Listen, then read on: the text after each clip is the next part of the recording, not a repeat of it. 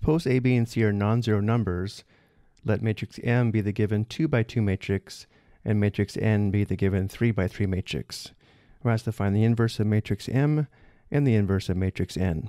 To begin, because M is a 2 by 2 matrix, we can find the inverse using the formula shown below, where if the given 2 by 2 matrix has entries A, B, C, and D, the inverse of the 2 by 2 matrix is equal to 1 divided by the difference of A, D, and B, C times a matrix where we change the position of the entries A and D and change the sign of the entries B and C.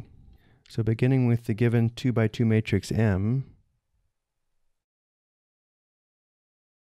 to find the inverse of matrix M, we have 1 divided by AD minus BC is the determinant of the original matrix, which in our case is equal to AB minus 0 times 0, or just AB,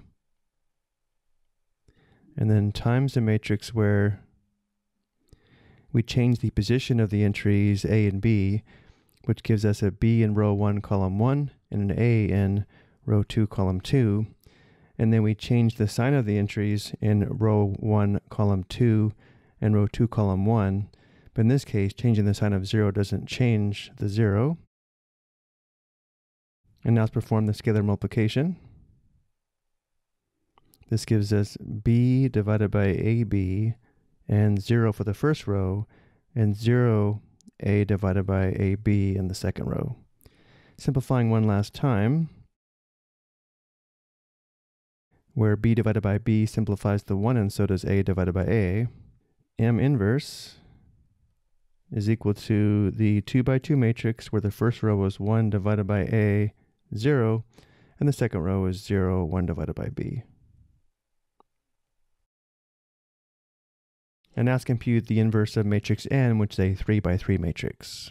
To do this, we'll use an augmented matrix where we begin with a 3 by 6 augmented matrix where the first 3 columns are from matrix N, and then the second 3 columns are from the 3 by 3 identity matrix. Then we perform row operations so that we have the 3 by 3 identity matrix on the left, and whatever matrix is on the right is A inverse.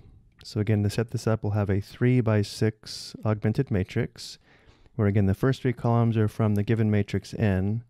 So we have A, 0, 0 in column 1, we have 0, B, 0 in column 2, and 0, 0, C in column 3.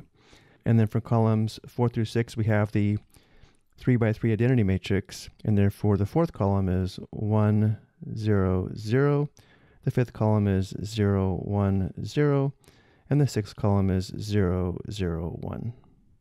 If it's helpful, we can sketch a vertical line separating the left and right side.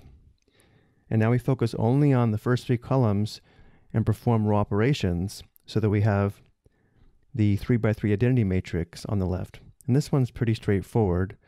If we want the first row to be 1, 0, 0, we replace the first row with 1 over A times row 1.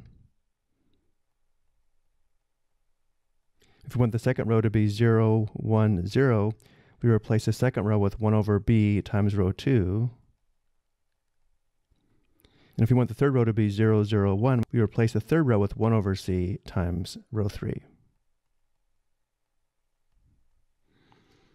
Performing these 3 row operations, the first row becomes 1, 0, 0, 1 over A, 0, 0.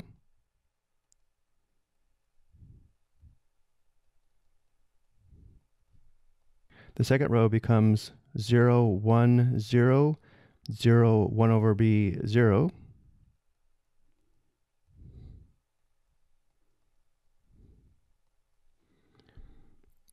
And the third row becomes 0, 0, 1, 0, 0, 1 over C.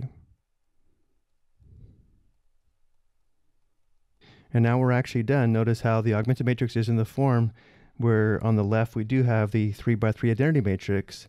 This indicates on the right, columns 4 through 6 give us an inverse.